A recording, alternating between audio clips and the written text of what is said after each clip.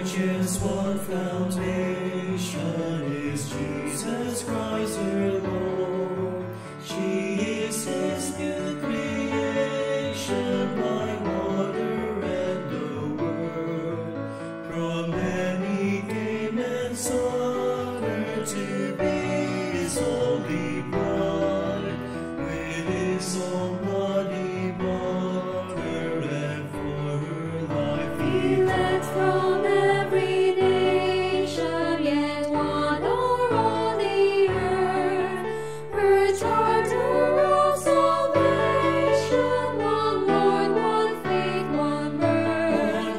One holy name she blesses, partakes one holy food, and to one hope she presses with every grace and due.